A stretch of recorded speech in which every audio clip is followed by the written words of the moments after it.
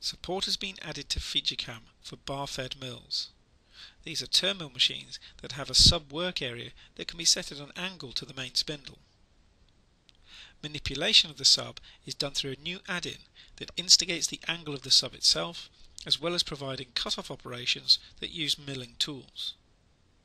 In this particular example, we're going to look at the use of a Mazak Integrex I-150.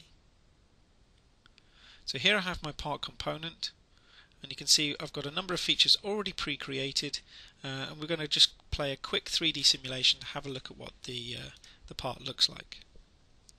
So you can see I've got some turning, a relief groove, some grooving, facing, hole drilling operation, and then we can see we've got some extra work on the sub spindle.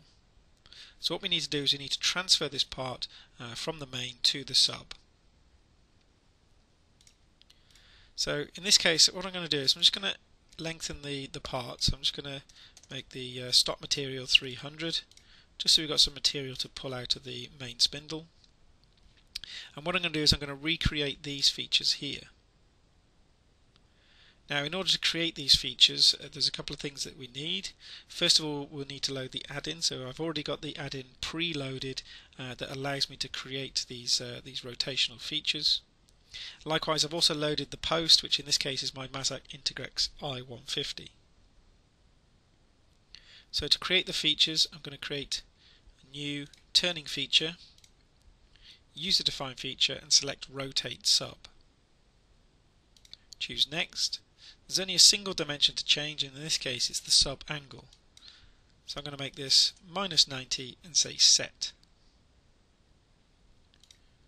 I can then accept that and say finish. That creates my feature, so the rotate sub feature, and I can position that just underneath that hole, and then under the miscellaneous tab I'm just going to set its priority to be 20. So now what will happen is it will run through this sequence and then rotate the sub to position.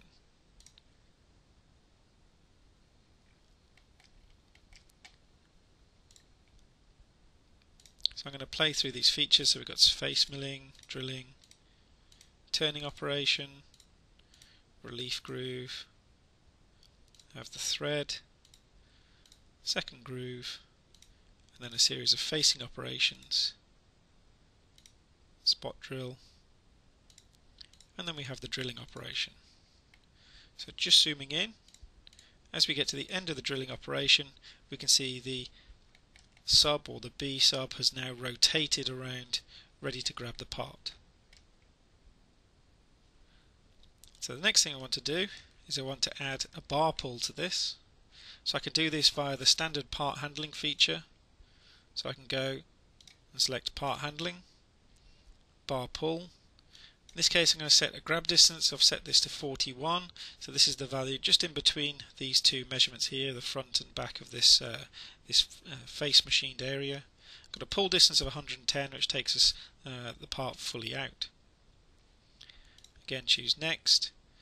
The other change I'm going to make is I'm going to say leave supported to keep it within that chuck so that we can machine the back of the component.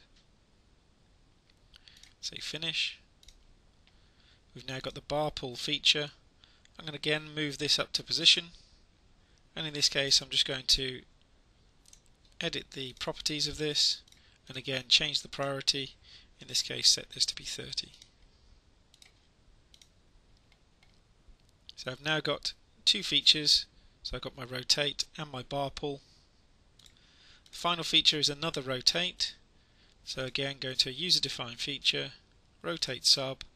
Only this time I'm going to set the angle to be -180 to rotate the sub all the way round. So say set and finish. And again, just editing the priority. So setting this to be 50. I can then run through my machining sequence. This time we'll see the sub will rotate, come and grab the part, pull it out. Our groove operation is a milling operation that will cut off the part, and then the sub will rotate to allow us to cut on the second setup.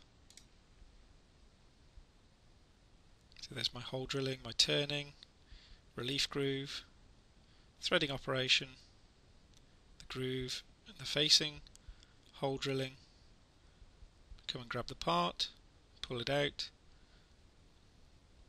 mill the cutoff, and then come in and do all the work on the sub.